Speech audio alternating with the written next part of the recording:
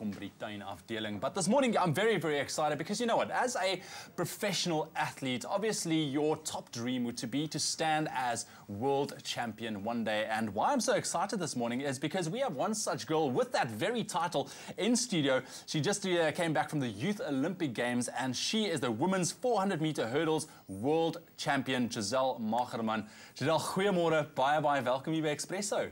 Baie dankie, môre. Yes, ons is ontsettend trots op jou. En hier is die medalje. Kyk, hoe voel jy as jy na die medalje kyk? Yes, al jou harde werk. Yes, ek voel verskriklik trots op myself.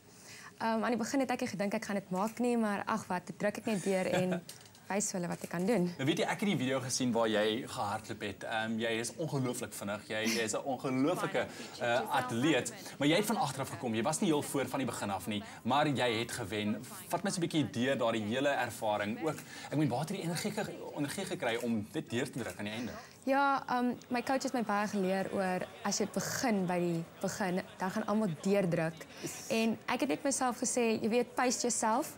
En ons kyk wat gebeur aan die einde, want ek weet aan die einde raak ek gewoonlik vinnig moeg. Ja. En toe dink ek by myself, as ek die 200 meter kan slaan en net om nou draai kom, dan sal ek net my beste gee en die energie wat ek oor het net deurdruk. Hoe voel dit om weer te kyk?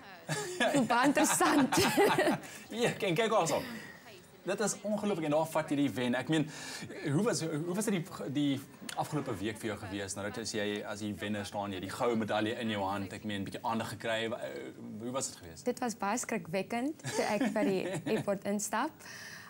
Ek het baie gestres, maar na die tyd het ek baie overwhelming gevoel. Dit was baie lekker om my vriende om my te hê en my familie en mense wat my baie ondersteun het. So ja.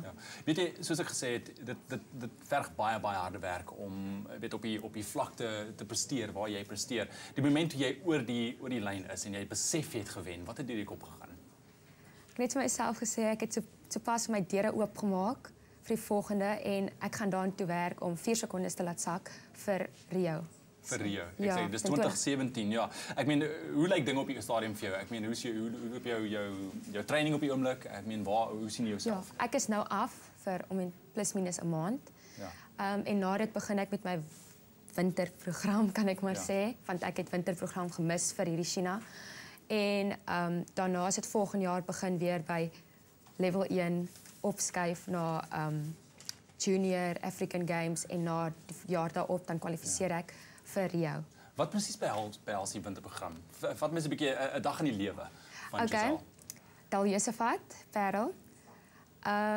Gewoonlik doen ons langafstand distance, nie regtig langafstand nie, maar 400, 300, 200 dis een stel. So dan doen ons plus minus 4 tot 5 stelle 'n dag. Ja. Yes. En dit is hoeveel keer 'n week oefen jy? Ek oefen plus minus 5 tot 6 keer 'n week. In terme van ure? 2 ure. 2 ure 'n dag. Ja. So dis wat dit vat om boontoe te gaan, maar ek seker dan jy gaan dit so 'n bietjie aandraai. Ja, baie keer deur die reën ook, né? Natuurlik, maar baie geluk. Ons is ontsettend trots op jou. Baie dankie. And we're just expecting huge things from you in the future. Gezelle Magerman, she is the women's 400-meter hurdles world champion. She just recently came back from the Youth Olympic Games and she really is flying our South African flag really high. Ilana, what do you say of this young girl this morning?